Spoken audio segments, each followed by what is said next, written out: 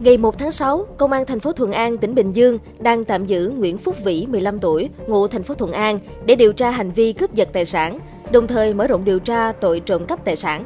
Sáng ngày 31 tháng 5, nữ sinh lớp 9 cầm điện thoại đứng trước nhà trên đường Thủ Khoa Huân, phường Thuận Giao thì bị Vỹ và Nguyễn Văn Đức, 28 tuổi quê Cà Mau, chở nhau áp sát giật chiếc điện thoại. Nhận tin báo từ gia đình nạn nhân, Công an phường Thuận Giao phối hợp cùng Công an thành phố Thuận An tổ chức truy xét và bắt giữ được đối tượng Vỹ ngay sau đó.